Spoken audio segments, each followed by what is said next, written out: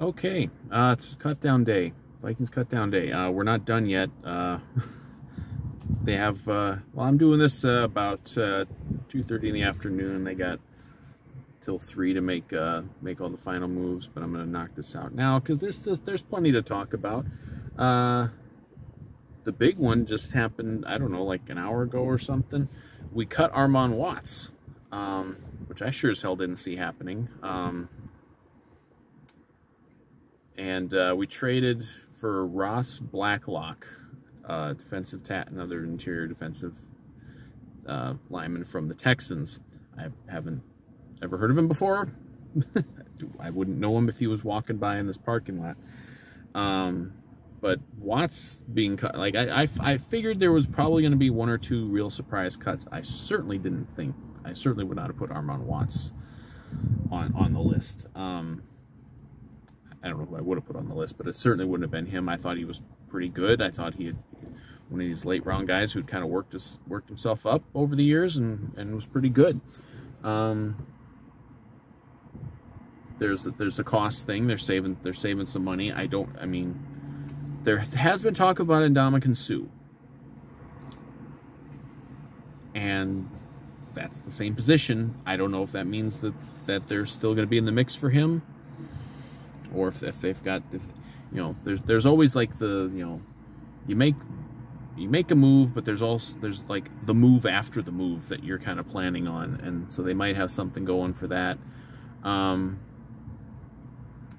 But yeah, that's the stunner. So beyond that, I don't think there's been any like other real super surprising cuts. They cut Janarius Robinson, who I think most people thought was going to probably make the 53 as like pass rushing depth. They did cut Mond and Mannion, and now we won't know for a day or two, or a couple days probably, but to find out who is going to be on the practice squad. That's why every time you see these reports, Vikings cut so and so, they're going to be a candidate for the practice squad. Yeah, we know everyone's a candidate for the practice squad. So we'll see. Like, I know how I would do it is I would just say, Sean Mannion, best of luck to you in any of your future endeavors. Absolute disaster happens at the quarterback position, we'll call you mid-season, because he ain't going to be picked up by anybody. He'll be available. Kellen Mond, I still think there's something you can cultivate there with just the raw talent. You're going to get more out of him as a practice squad guy than you will Mannion. Maybe it's a long shot that Mond's going to ever improve into being anything, but Mannion's not. Mannion is what he is. I would say the other, most of the names are just the expected names. I would say the big headline, other than the Watts deal, is just what a failure the last Rick Spielman draft class is. And not all of it, because the 2021 class, he drafted Darisaw, who I think is going to be the left tackle for years. Bynum's good. Wongwu's explosive and good. Amir Smith-Marset can play. It's not like you got zero out of the draft class, but boy, that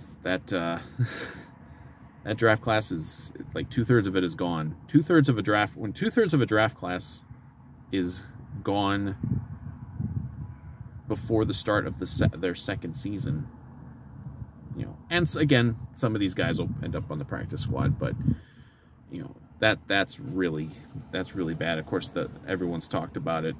They talked about it last year because the third-round picks, we've got almost nothing out of the third-round picks. And of the four guys, the only one left is Patrick Jones, who is a backup, and maybe he'll develop into being something. But Mond gone, Chaz Surratt gone. I mean, did he even see the field other than like special teams last year? I don't think he did.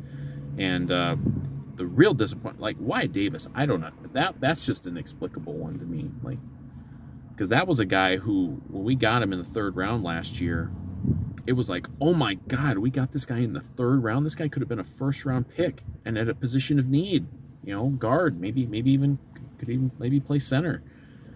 And like, he was like inactive, I think, almost every game last year and never played and was buried on the depth chart this year. Obviously didn't do anything to change it. That's a real inexplicable one. Like, you draft Mond, you know, going in, he's something of a project. Even Surratt was considered kind of a project because he was like a converted quarterback, I think. And, you know, but yeah, Wyatt Davis, like, you thought, I thought he was going to be the starting something last year, certainly starting guard. I think most people did when we drafted him. I was like, oh my God, yeah, he took him in the 3rd round, but he's gonna start because look at him, he comes from a prestigious program and he could have been a 1st rounder, and then it didn't happen. So that's a really inexplicable one to me. I don't know what happened there. Maybe he'll catch on somewhere. Maybe they'll keep him on the practice squad. Like, again, you got 16 spots for the practice squad.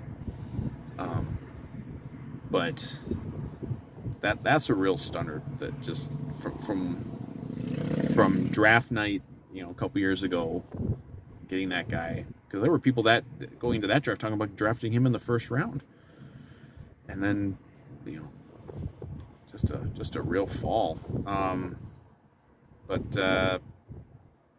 Yeah, so like you hear the names of people being cut, so it's hard to think off the top of my head of people who that means they're making the roster. They cut Dan Chisena, which was a little bit of a surprise. We might have an opening at receiver and a surprise cut that people are already hyping as, hey, get into the Vikings, Tyler Johnson. I remember when I was doing draft videos 2 years ago, I was banging the drum to draft Tyler Johnson. We never did. You know, he did okay with Tampa Bay. We could use a receiver.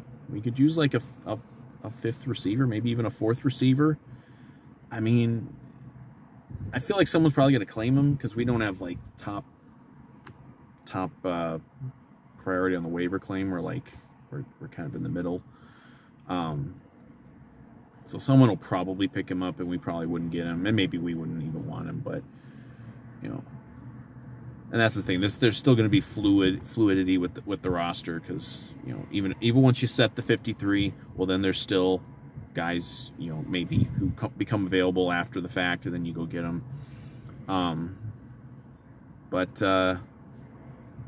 Yeah, I mean, the big surprise is the Watts one. I mean, I hope that works out. Granted, look, we had a horrible run defense the last couple years with Watts, so maybe we just think that he's better than he is. But I don't know. I thought he had worked his way up to being a pretty legitimate player. But, you know, it's a new coaching staff. This regime, this coaching staff, this GM, they're not married to these guys. It's not like Spielman where it's like, oh God, I'm the one who drafted this guy, and we're the ones who developed him, and we don't want to let him go. Well, there's maybe a little more cutthroat in this new regime, which is probably for the best. I hope it works out. You know, I know nothing of the guy we got from Houston, and maybe there's more stuff to come.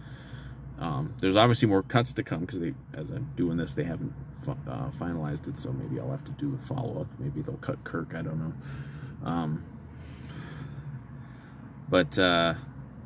Yeah, nothing. They haven't heard anything on any of the running backs. That was another big one. I think they might have cut that Kovac guy. But nothing. I haven't heard anything else on Madison. Haven't heard anything on Chandler. You know, receivers haven't. You know, nothing. You know, it sounds like.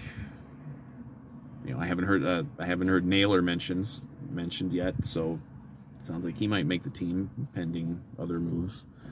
So yeah, that's most of the first cut down day. This is, you know, an incomplete video, but busy day. So yeah, hopefully we get Tyler Johnson. I would really like that. That would right a wrong from a couple years ago, I think.